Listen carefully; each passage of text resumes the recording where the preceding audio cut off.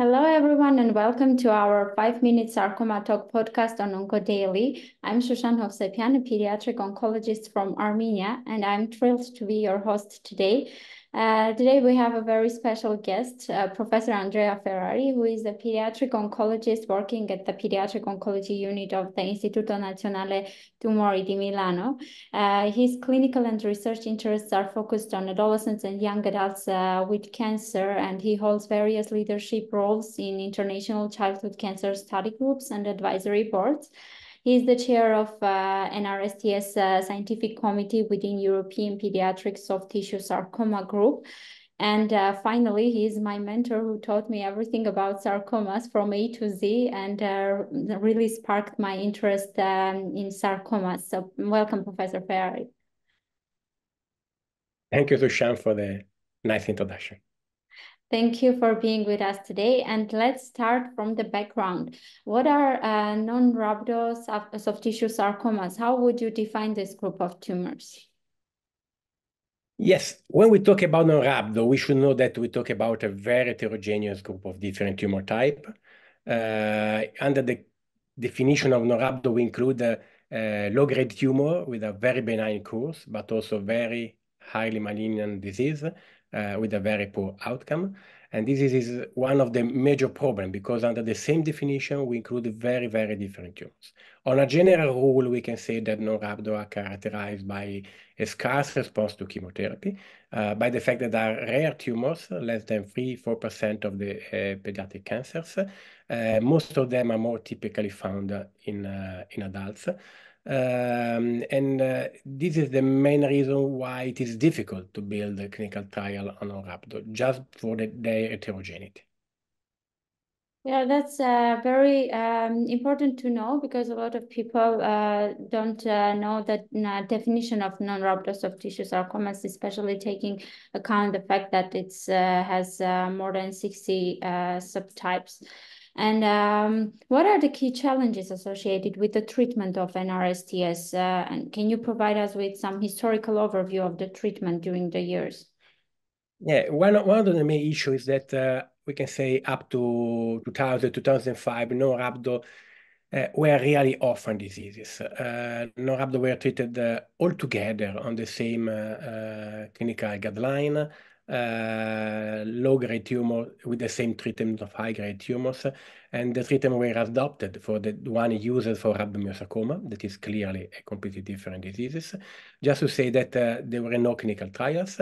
The two largest published series were single-center series, the one from the St. Jude of Memphis, the one from the Istituto Nazionale Tumori of Milan. And the key point of the history of non-rhabdo, it is around 2005. Around 2005, the two major cooperative international trials, the Children Oncology Group and the European Pediatric Soft Tissue Sarcoma Study Group, developed in the same times two very similar clinical protocols fully dedicated to non-rhabdo. The NRST 0332 from the Children Oncology Group and the EPCG non-rhabdo 2005.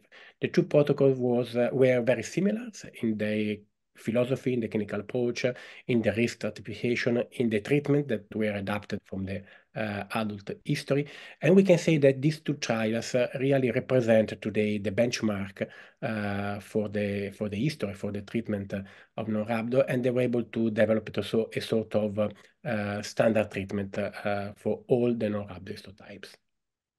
Yeah, that's enlightening to see that during the history, the approach to treat NRSTs changed a lot. And in your ideal imagination, how do you envision the future of clinical trial design for pediatric NRSTs, especially in terms of incorporating innovative therapies and emphasizing also patient-centered outcomes?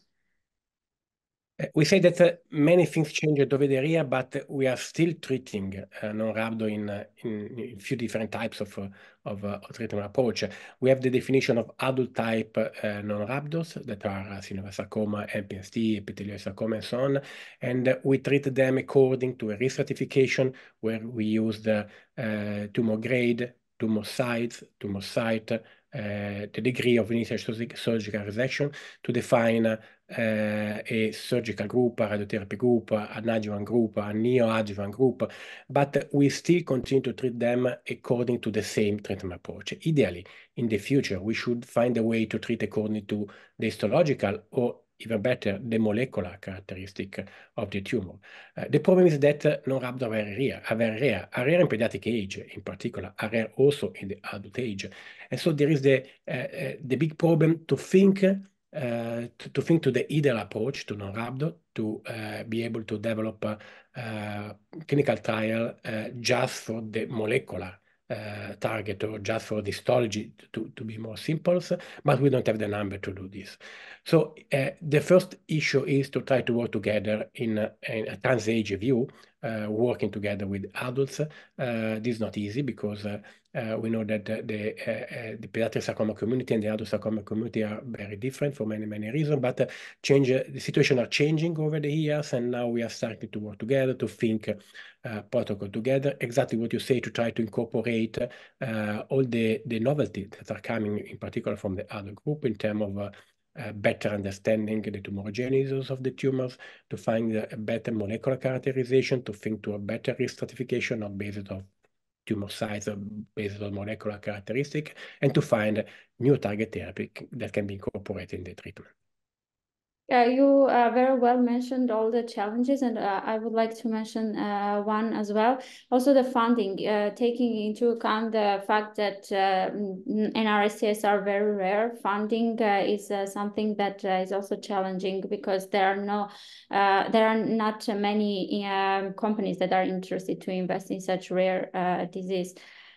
And reflecting on your journey as a pediatric oncologist, how you started specializing in soft tissue sarcomas, and could you share with us your journey? Well, it's difficult to say. When I started to work in soft tissue sarcoma, the major focus was on rhabdomyosarcoma, as many of us.